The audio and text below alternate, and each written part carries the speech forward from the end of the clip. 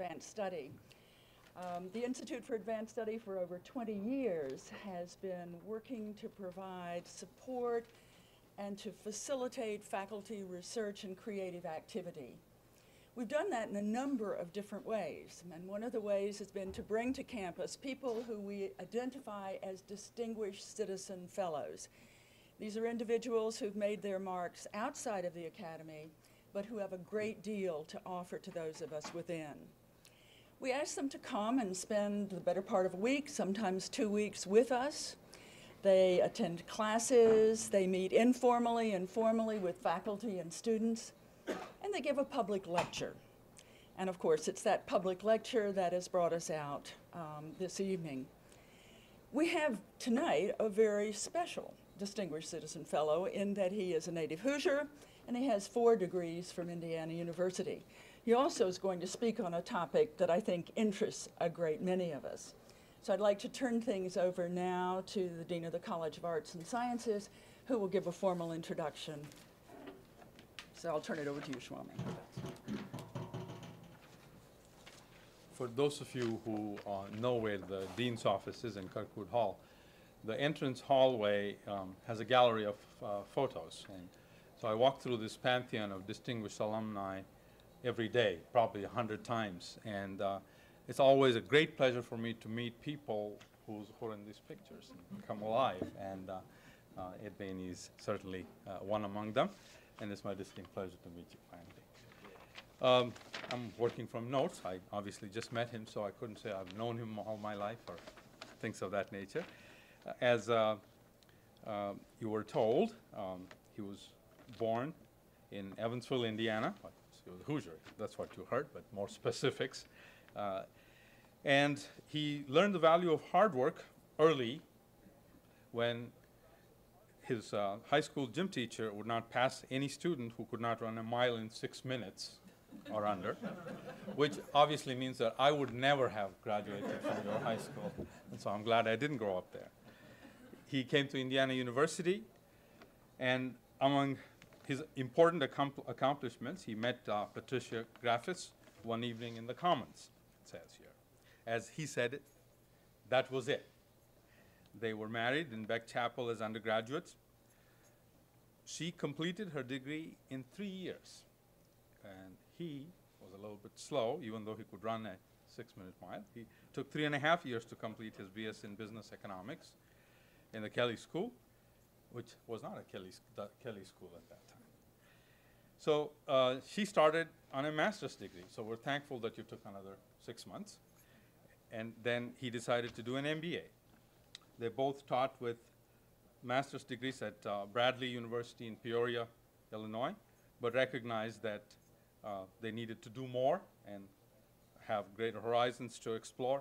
And so they came back to IU to complete PhDs. Ed received his in economics, and Patricia received her PhD in Spanish and Portuguese. Ed was offered a position in research with the Federal Reserve Bank in Philadelphia, where he rose through the ranks to become president and member of the Federal Open Market Committee for 19 years.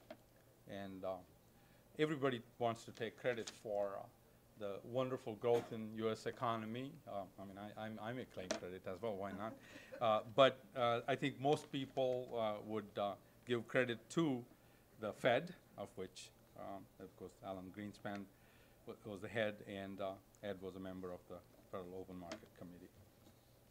He retired from the Fed last May.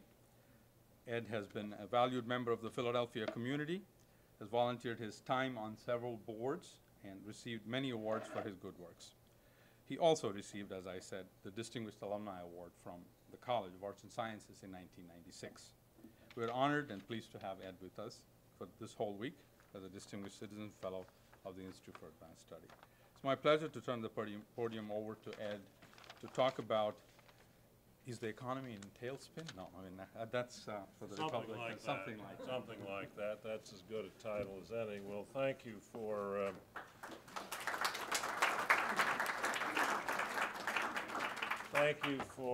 that introduction.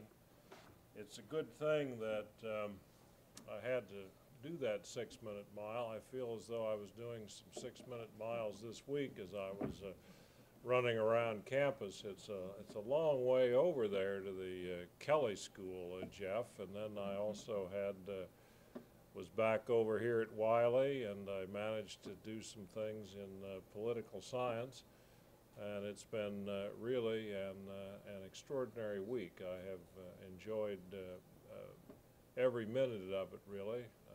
I owe a great deal to this university. I must say the most I owe to it is sitting right there in the form of Pat. We were married in Beck Chapel. Actually, by coincidence, our anniversary was this week, and we went into Beck Chapel to the day and almost to the hour. And it was really quite a lot of fun and almost emotionally overwhelming. But the students, I must say, I've been quite impressed with the students here at IU. They seem quite well informed. They've asked very good questions, probing questions. I've had some classes. Actually, there was a class in this room once, but there were some smaller seminars, and I was in one today in political science for a couple of hours, and the students, some doctoral students there, and they really asked some rather penetrating questions, and I think you should be really quite proud of the student body, and I think that you will find that they will do things that will make this university very proud. The faculty as well. I've had a lot of interaction with the economics faculty, the business school faculty, and a couple of people in political science, and I'm impressed there too. So I think Indiana University is doing very well, and I think from what I can see, you've got a strong future, and the students, your product really, I think, are really quite good. Well, I've talked about a number of topics this week in these various classrooms and seminars, but I thought what I would focus on tonight is to first take a longer term view of the remarkable economic expansion the U.S. has experienced over the past decade. And then second, to take a shorter term view of the U.S. economy as I see it at the moment, and what might lie ahead. In other words, are we headed for a recession in 2001, or aren't we? First, the longer term view. The U.S. economic expansion over the past decade has been truly remarkable. The usual statistical measures of an expansion, length of expansion, as far as we can tell, it's the longest in U.S. history. Growth rates, the growth rates have been quite extraordinary compared to the previous 20 years. Job creation has really been phenomenal. Unemployment rates are as low as they've been in 30 years. We've had the lowest inflation rates since the 1960s. And when you add it all up, it really is a truly exceptional economic performance. Well, how do we make sense out of this kind of remarkable performance? After all, 25 years ago, or 15, or even 10 years ago, the strong, sustained growth in demand the U.S. economy has experienced over the past decade normally would have been expected to cause substantial inflationary pressures, high interest rates, and the onset of recession earlier on. Well, the answer to that question, in my judgment, is twofold. a technology-induced surge in productivity, and better economic policy making. As the Dean of Arts and Sciences just indicated, I have spent much of my professional career in the Federal Reserve as a policymaker.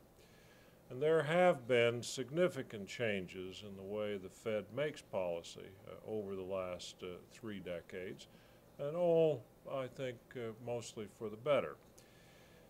The first change is a fundamental acceptance by policymakers of the fact that low inflation is a friend of economic growth, not its enemy. In other words, low inflation and low unemployment go hand in hand, and high and rising inflation usually goes hand in hand with high and rising unemployment. The virtuous cycle of the 1990s, that is, where we indeed have had low inflation and low unemployment, I think is testimony to this proposition, as was the vicious cycle of the 1970s, where in effect we had accelerating inflation and rising unemployment. The second change has to do with the implementation of a more forward-looking or preemptive monetary policy. A forward-looking policy has a better chance of keeping an expansion on track than a more reactive approach. And we have had several examples during the past 10 years. In 1994, for example, even before inflation had begun to accelerate, there was building evidence that there was too much demand pressing against supply, or that was about to happen. And rather than wait for an economy to overheat, or rather than waiting for inflation to accelerate, the Fed took preemptive action, raised interest rates, cooled demand, got demand and supply more in sync, and the follow-up from that was a continuation of the expansion that went on for, is still going on, but certainly went on for several years after that. At the other end of it, in 1998, we had to lower interest rates. In the 94 episode, we raised interest rates to cool the economy. In 98, with the problems coming out of Southeast Asia, the so-called financial crisis that came out of that, where we had some seizing up in the marketplace, largely because psychology had moved to the fear end of the spectrum, extreme fear, and there was a seizing up of markets. The Fed lowered interest rates, and then began to raise interest rates once we got through that period, as there was accumulating evidence that we probably were headed toward excess demand in the economy again. So it has been an expansion in which we have had several episodes of a forward-looking or a preemptive approach to monetary policy that I believe has been helpful in keeping this long expansion going while avoiding an accelerating inflation. The third change in the way the Fed has operated has to do with the way outsiders view the Federal Reserve. There is a high level of confidence that the Fed will do its job in a transparent, timely fashion, largely free of political pressure. Confidence, of course, is earned by deeds. A central bank must indeed act in a timely and understandable fashion. And also, the wisdom of letting a central bank operate without political pressure is now more widely appreciated here and abroad. The last U.S. administration, for example, generally did not comment on Federal Reserve decisions. This approach, in my judgment, has enabled the Fed to do its job with fewer changes in interest rates than would have been the case in a more politically charged atmosphere, one in which the Fed must act more frequently to demonstrate its independence to a skeptical marketplace. Central banking is about confidence, and confidence is undermined by political interference. And I believe that the new administration will appreciate this reality as well. Bush 1 did not. I think Bush 2 probably will. These changes, commitment to low inflation as a means to more sustainable growth, a forward-looking approach to the implementation of monetary policy, and a high level of confidence that the Fed will do its job have played a major role in sustaining the U.S. expansion. It is now much more widely perceived that whether the Fed lowers, raises, or keeps interest rates unchanged, the objective is to help keep the expansion on track. In short, the Fed has done a commendable job in helping to keep the U.S. economy on a sustainable growth path, one that avoids both overheating and underperformance. Now, in addition to monetary policy, fiscal policy has also improved in the 1990s. After years and years of government deficits, the federal government is now running surpluses. And in a nation that has low levels of personal savings, government surpluses have made more funds available for productivity-enhancing investments and thus higher standards of living. And going forward, although some tax reduction and spending increases appear to be in the offing for a mix of reasons, it would still be economically prudent to preserve some surplus rather than see it all dissipate through tax cuts or expenditure hikes. Now, better monetary and fiscal policies have been augmented by more deregulation in the U.S. economy. The trend towards deregulation in transportation, finance, utilities has made the U.S. more competitive. Also, U.S. labor markets tend to be more flexible than in many European countries, for example, which allows for increasing or decreasing company payrolls more in harmony with market changes. If an employer is able to reduce employment in downtimes, he or she is more inclined to increase them in uptimes. And this flexibility, perhaps counterintuitively, has helped to push the U.S. unemployment rate to its lowest level in decades. Taken together, changes in monetary, fiscal, and regulatory policy have all been significant contributors to the low unemployment and low inflation that the U.S. has enjoyed in recent years. The most important contributor, in my judgment, to U.S. economic performance, however, is the influence that changes in technology have had on productivity growth and hence the capacity of the American economy to produce. We have perhaps been experiencing the greatest advances in technology since the Industrial Revolution. Though all the reasons for the recent improvements in productivity growth are not entirely clear, certainly rapid changes in computer, telecommunications, and medical technology have contributed to this development.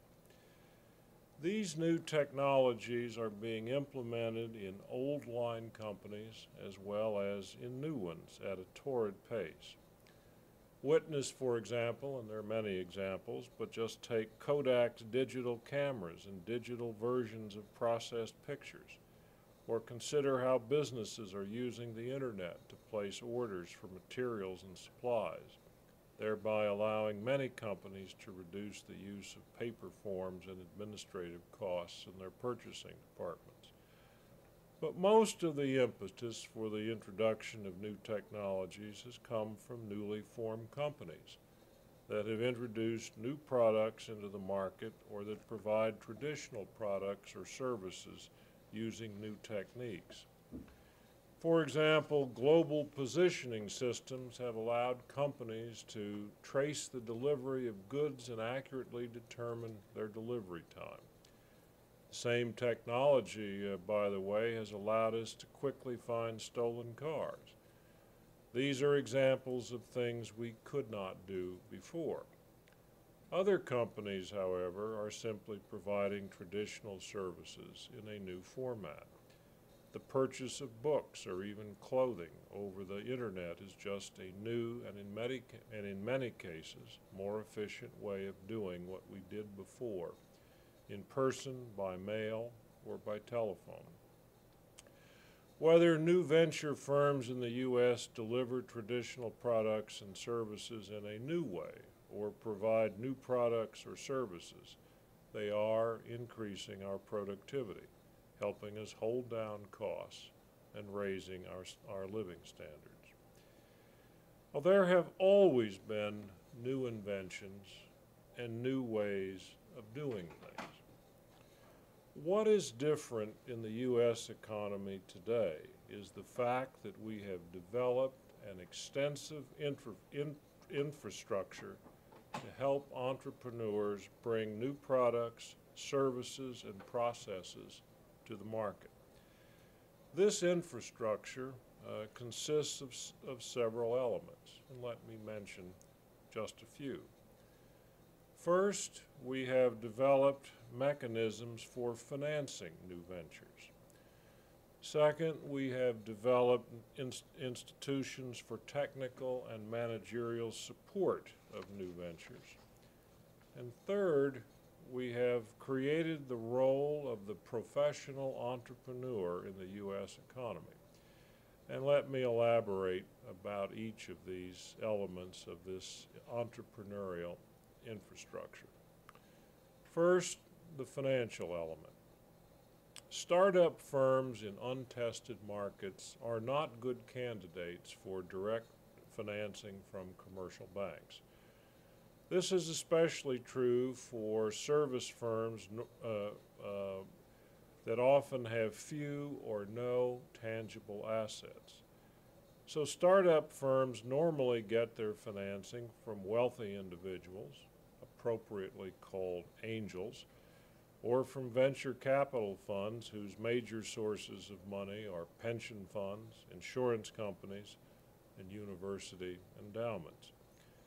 Venture funds and angels look for startups that have a very high expected rate of return because they know that some will inevitably fail.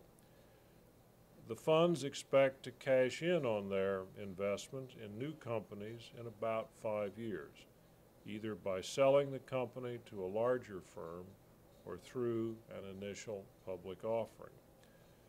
The relative success of these initial public offerings gives investors some idea of the quality of the venture capital firm. The more than $6 billion in new funds committed annually to venture capital funds in the U.S. in recent years is small compared with the total amount spent on research and development.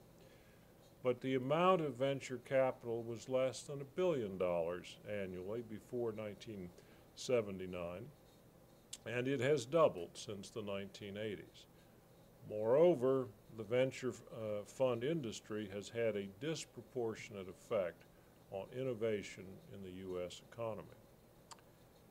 A second element in the entrepreneurial infrastructure in the U.S. is the institutions that provide technical and managerial support. The two major institutions that provide this kind of support are small business development centers and business incubators. At the prompting of the Small Business Administration, 10 business schools at universities on the East Coast started small business development centers in 1980. These centers are designed to give technical, managerial, and financial advice to small business owners, and they draw on the expertise of various members of the university. From the original 10 small business development centers in 1980, their number has grown to more than 900. Business incubators offer some of the same resources as small business development centers. In addition, startup companies are often housed in a business incubator and often share some services such as secretarial help, copy centers, and conference facilities. These incubators are most often sponsored by state and local government and nonprofit organizations. The University City Science Center in Philadelphia, for example, which was founded in the 1960s, was one of the earliest business incubators. It is owned by a group of 30 or so academic and scientific institutions. The center has launched more than 215 successful startup organizations. Nationally, the number of business incubators has grown from 12 in 1980 to about 600 today. A third element in the development of an infrastructure for entrepreneurship in the U.S. has been the emergence of the professional entrepreneur. 30 or 40 years ago, when someone had a new idea or invention, he or she might have founded a company, seen it grow to maturity, and remained CEO for the rest of his or her career before leaving it to the children who squandered it.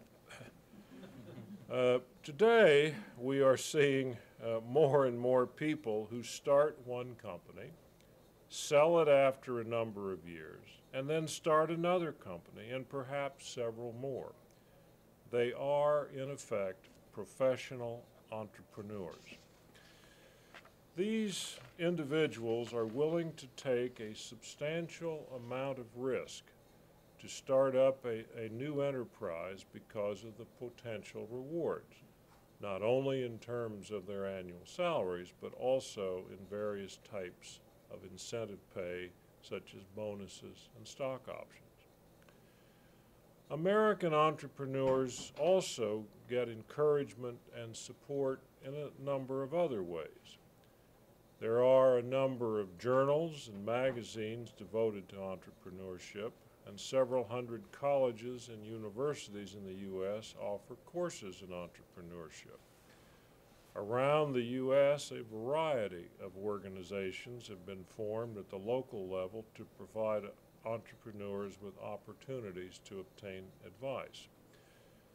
The Philadelphia Fed, as an example, hosts the monthly meetings of entrepreneurs forums that bring together entrepreneurs and service providers to discuss common issues.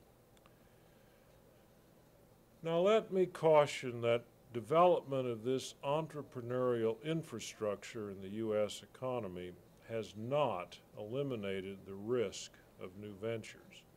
It has simply made it easier for more people to take that risk. A few numbers illustrate this point.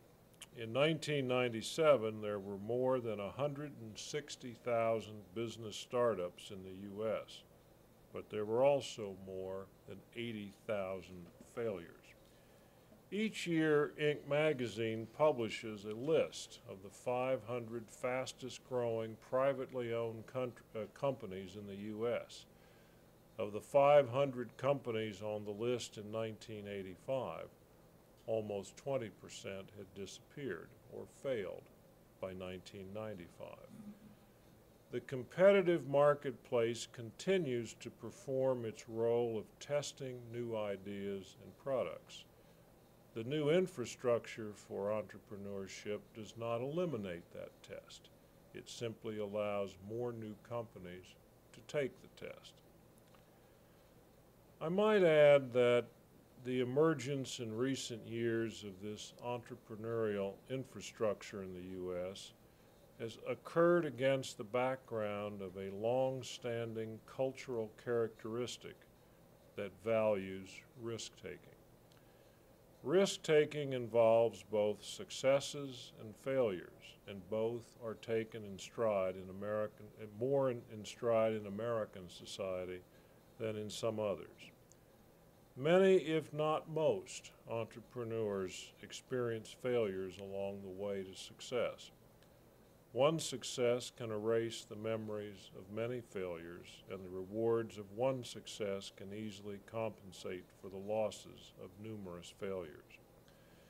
The point is that failure in an entrepreneurial setting should not be viewed personally or in isolation, but rather as part of the process of trying out various ideas, of which only a few will prove to be commercially successful.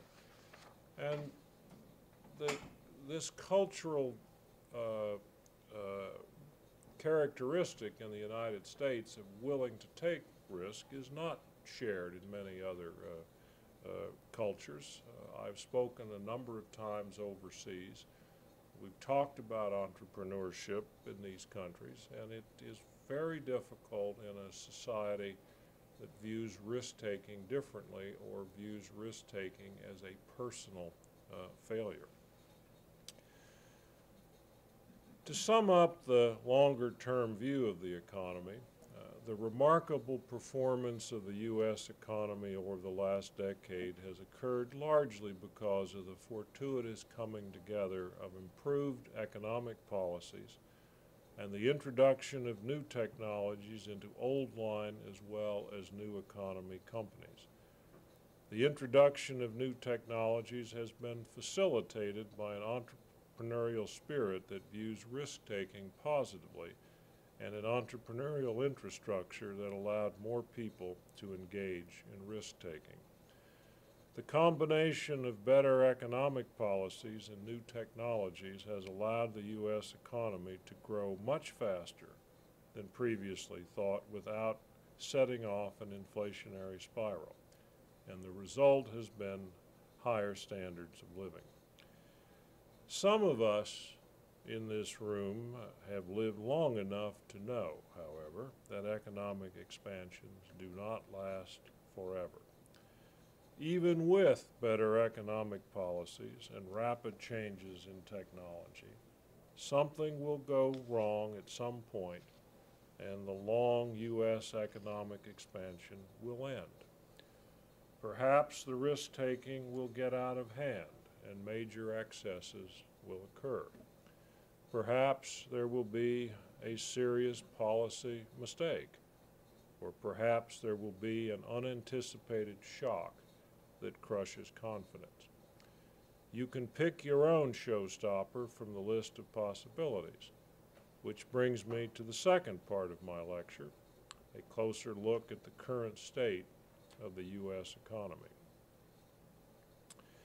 Starting in 1999 and continuing into the first half of 2000, the Fed engaged in a series of tightening moves. The objective, like 1994, was to preserve the expansion by preventing an overheating of the economy. In more technical terms, to moderate the growth in aggregate demand to a rate more consistent with the growth in aggregate supply. Although this process may look precise in economic models, it still requires a hefty dose of judgment as to timing and magnitude of tightening. And there is accumulating evidence in recent months that the pace of the economy indeed is slowing, and attitudes about the economy have turned more pessimistic after several years of hyper-optimism. American consumers, whose spending accounts for 2/3 of GDP, have curtailed their buying, including their buying of discretionary items such as jewelry and airline tickets, as well as big-ticket items like cars, houses, and PCs. Rising energy prices and higher debt loads are holding back low and moderate income consumers. Falling equity prices have affected higher income buyers. As sales have moderated, inventories have risen, and businesses have cut back production. As a consequence, manufacturing is down, layoffs have risen, and consumer confidence has eroded, although unemployment still remains low. Business has also scaled back spending for new equipment, one of the mainstays of the expansion, in the face of weaker sales, shrinking earnings, and tighter credit. The result is that the economy is growing well under the pace of a year ago and isn't really growing much at all. And the question is, are we headed for a recession after 10 years of expansion? A recession is certainly possible. The economy could spiral downward, or some shock, such as a major bankruptcy or an outsized spiking of energy prices, could push the economy over the edge. The margin for error when the economy is growing 1 or 2% is certainly less than when it is growing 5 or 6%. And psychologically, the economy may feel like it is in a recession with such a sharp deceleration in growth. The most likely outcome, however, is that the economy will continue to grow, albeit slowly for several quarters, before gaining strength during the second half of the year, thus avoiding an actual recession. And I think most people think of a recession as 2 quarters or more of negative growth. There's nothing really official about that, but that's kind of the conventional wisdom. Now, there are several reasons why I believe a recession looks unlikely. The first is that consumer spending is likely to continue to grow because wages and salaries will continue to grow, even if unemployment does rise, which it most certainly will. The bulk of consumer spending is for the basics of life rather than the discretionary luxuries of life. And routine consumer spending acts as a powerful shock absorber in a weakening economy. Second, interest rates have come down and almost surely will come down further in the coming weeks and months, providing another shock absorber. The Fed raised interest rates to avoid a boom, and they are lowering interest rates to avoid a bust. Third, business spending on new equipment is likely to continue to grow in 2001, although much more slowly, but it will still help prop up the economy. Stronger companies are likely to take advantage of periods like this to strengthen their competitive position, while their weaker competitors are forced to cut back sharply. So the bottom line for the economy is that consumer and business spending are slowing, but not falling out of bed, and interest rates are coming down to help avoid a recession. Now let me close with several thoughts about financial markets. What happens in financial markets is determined by an ever-changing mix of fundamentals and psychology. Ultimately, fundamentals prevail, but psychology can delay and exaggerate the influence of fundamentals. In equity markets, the primary fundamental now is that the economy is slowing along with corporate earnings. The economy has slowed so rapidly that companies have had to repeatedly adjust earnings estimates downward.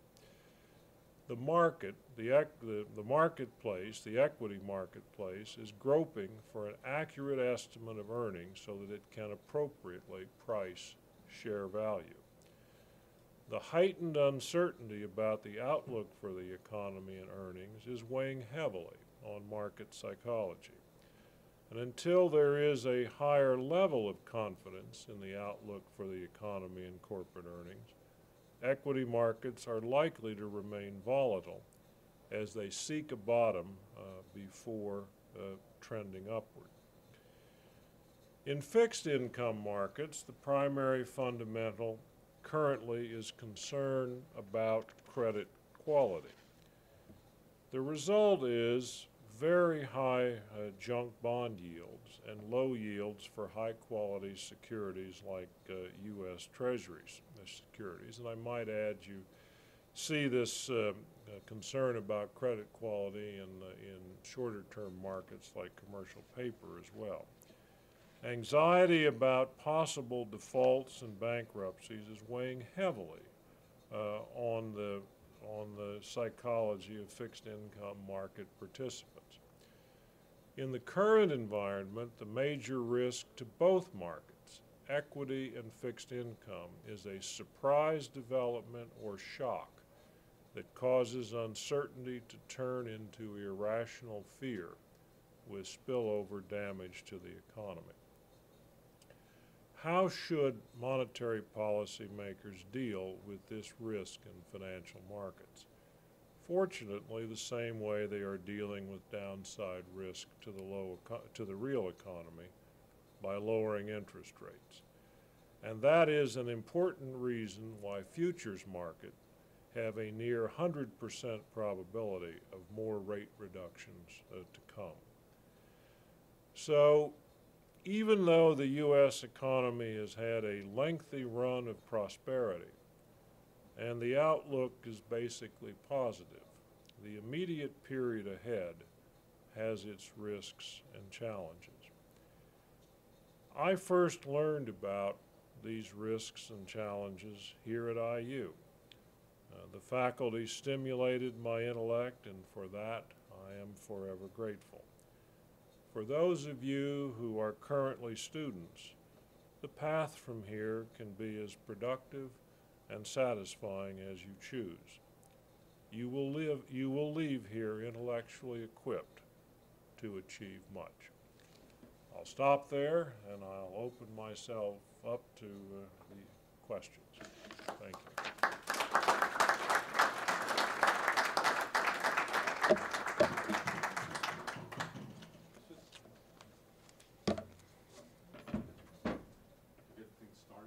Fire away, huh? How about across the, would a across the board income tax cut help? Well,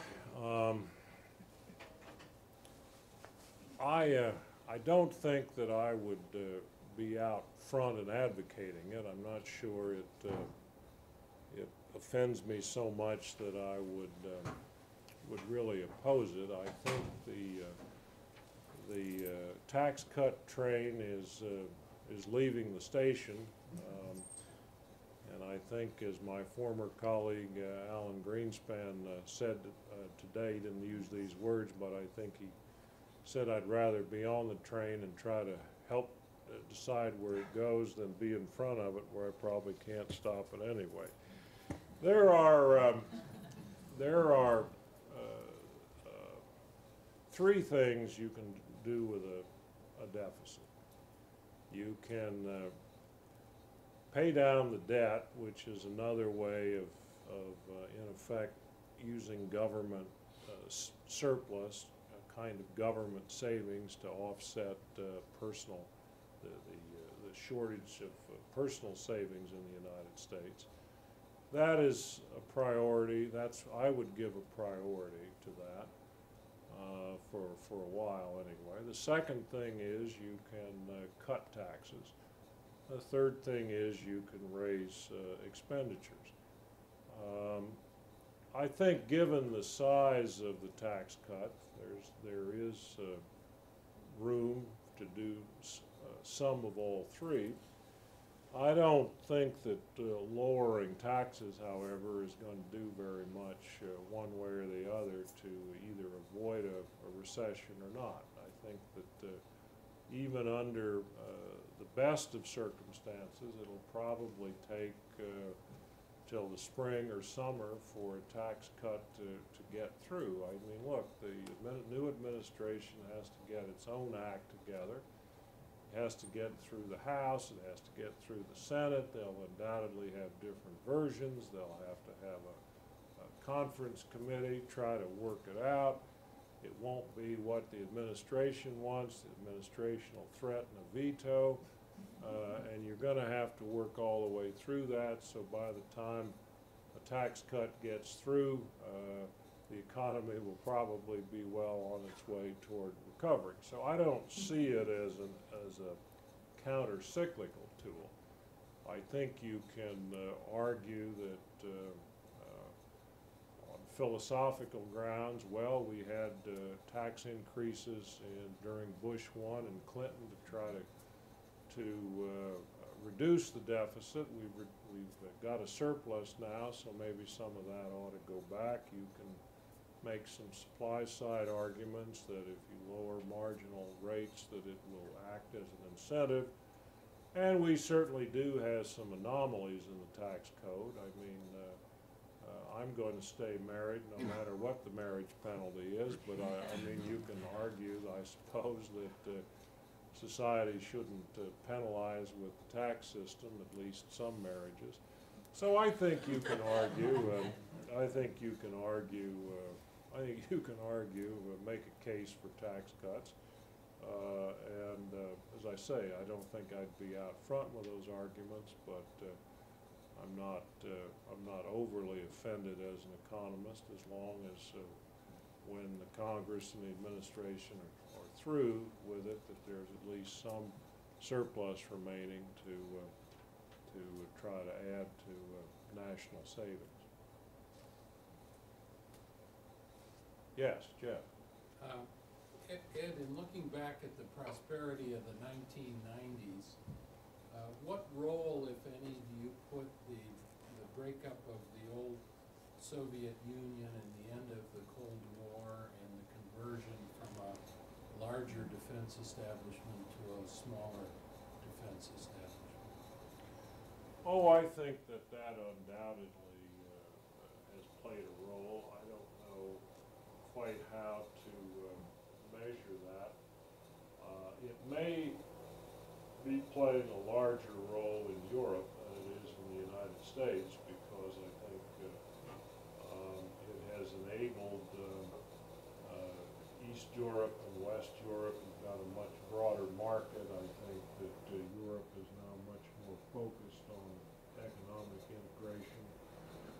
Probably would not have been able to do that to the degree that they've been able to do it had the Soviet Union remained a threat to them, a perceived threat, actual threat. So I think I would say that it has helped Europe more. It undoubtedly has helped the U.S. some, because one doesn't have to have the same level of military expenditures. Sure, you could put that on the list of reasons. It's not one that I mentioned, but I grant you, I think it contributes. Yes. You seem to take the low savings rate as a given. Is there serious work being done with respect to what happens when the baby boomers age, or other demographic or policy Well, things yeah, that may change this, and what would be the effect of Yeah. it on the things that you know, you're quite right that one would expect that as the baby boom ages, that we would see an improvement in the savings rate.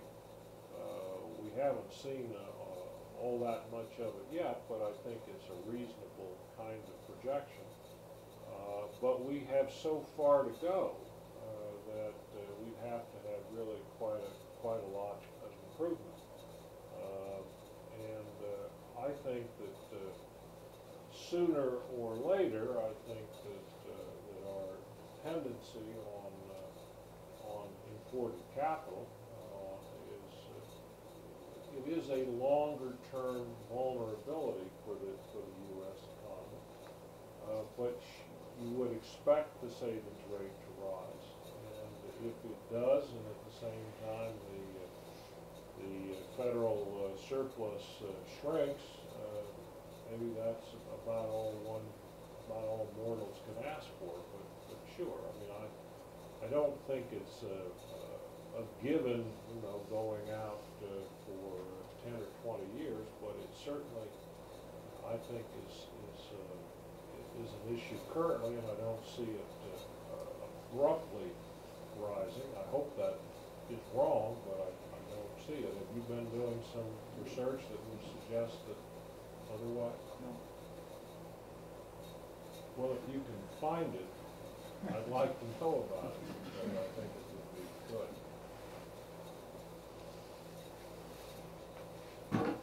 Well, I wondered when you'd get into the afternoon. Go ahead. I didn't want you to leave without any more criticism. Come on, let's go. Come on. I know he's got about 3 of them here, and he's got. First, both are factual. One is the talk about inflation within the Federal Open Market Committee dead? And the second question related to that is there more unanimity now within the Open Market Committee or within Federal Reserve presidents than there was a year ago? We know who the inflation hawks were. We know the St. Louis Bank, and we know the Cleveland Bank, and we know that it's terrible for Richmond because he was.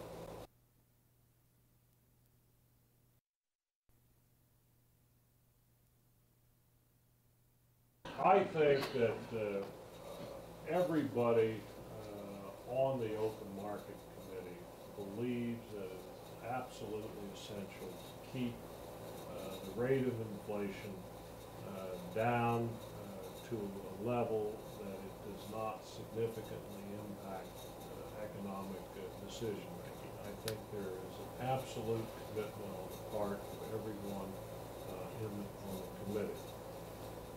I think, however, where the difference is that in recent years, I think that there have been some members of the Open Market Committee, including me, who've been willing to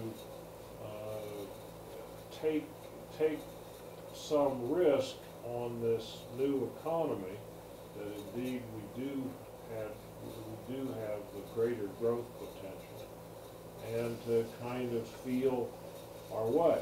And I think that has turned out to be a reasonable risk. However, speaking for myself, it would not have taken much in terms of acceleration of inflation for me to back off that. But it just seemed to me and others on the committee that it was worth taking a chance on, and I think that it paid off. If we hadn't taken a chance on it, we'd still be thinking that growth in the U.S. was 2.5% or 3%, and maybe you couldn't get the unemployment rate down much below 5 or 6%.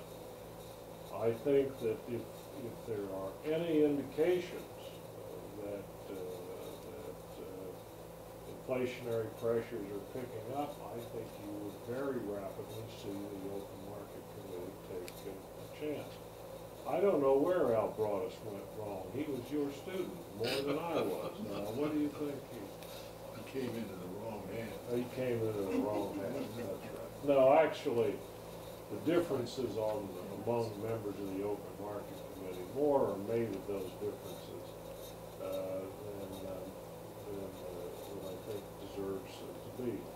I remember a very well-known journalist came to me, very well-known newspaper, And he said, my editor wants me to write a story about how you guys beat up on each other. And he said, I followed the Fed long enough to know that your differences are such that you can work them all out as ladies and gentlemen. He said, I want a direct quote from you so I can take it back to my editors that you don't have a slugfest. And I think that's right, you know. The way journalism is that it's no fun to say that reasonable people sit down and work things out, and if there are differences, they work them out like ladies and gentlemen. That's not newsworthy. What is newsworthy is that there are big fights. And in the Fed, there are hawks and doves and governors versus presidents, and that sort of thing. But the differences aren't really all that great. I would say maybe some people are a little more sensitive as to how they might come across in the press than others, but then that's human nature. Yes. Yes.